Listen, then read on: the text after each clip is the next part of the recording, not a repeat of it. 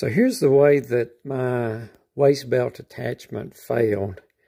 I've actually got the pack turned upside down. So this is the bottom of the pack here.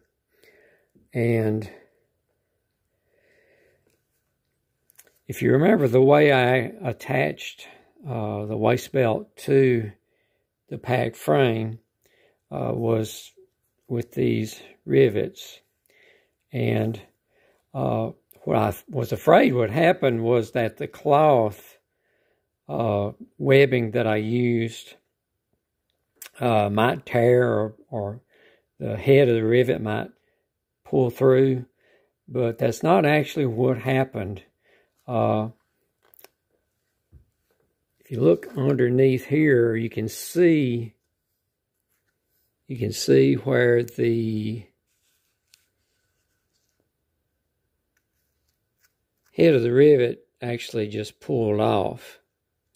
So this one pulled all the way out, and I've got another one here that actually broke, but it didn't pull all the way through. But you can see it's not actually holding anything anymore. And I think perhaps if I had used a bigger rivet, it might have held. But the real problem with doing it this way, with using this webbing, is that it gives you this rotation around this pipe here. Okay, and because you have this rotation,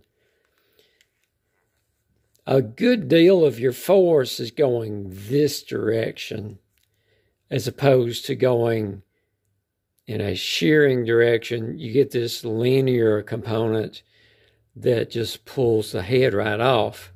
So I think that I'm going to try a different approach and try to, I'm going to completely do away with this webbing here, because that's just not working as well as I hoped it would. I thought about trying some bigger rivets, but I think a better plan is actually to do something that's going to take this linear component out of the equation and hold this belt in place so it won't rotate, and then the force will be completely straight down as opposed to having this linear direction and pulling the rivet heads off.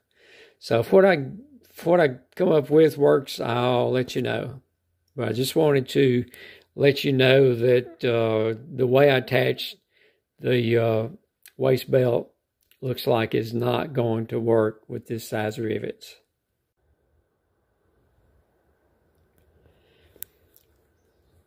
Okay, this is step one on correcting the problem with my waist belt.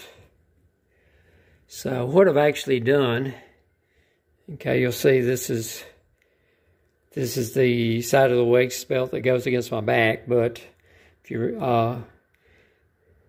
so what I've done is replace the tiny little rivets with these big old 1/4 inch screws.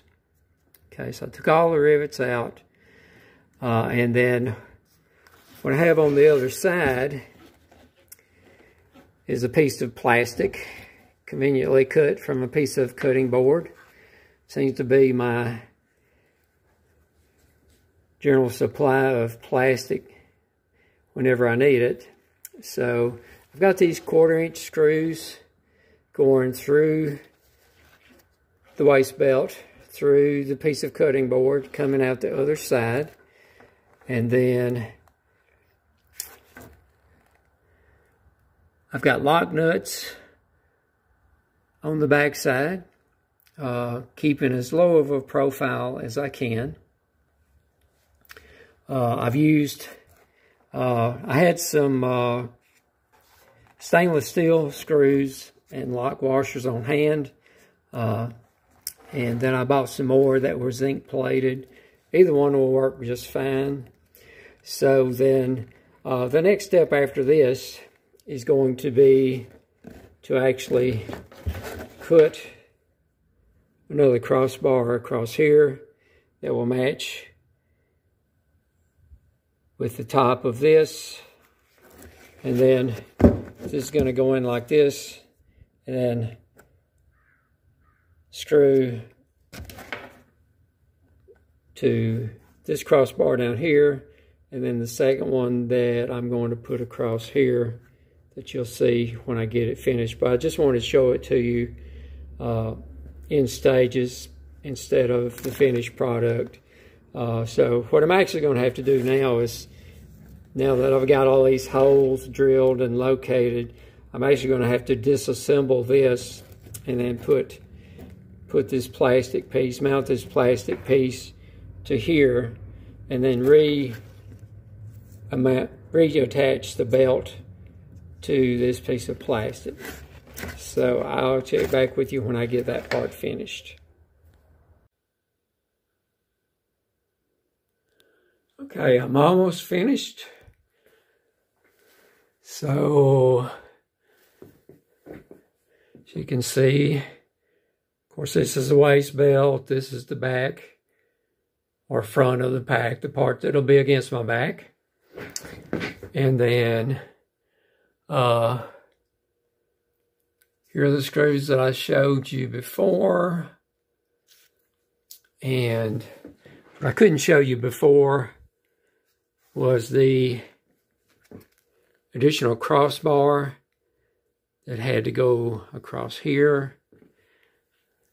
Get you a little bit better view so you can see how it actually goes together. So I had to put in another T right here, and then put a piece across there. Of course, this T was already there, so screwed at the bottom across to this bottom part that was already there.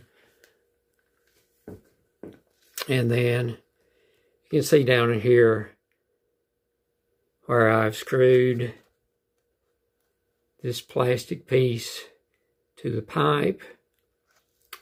So really that all remains to be done is to, I'm going to take a piece of this sheepskin and then hot melt it to this part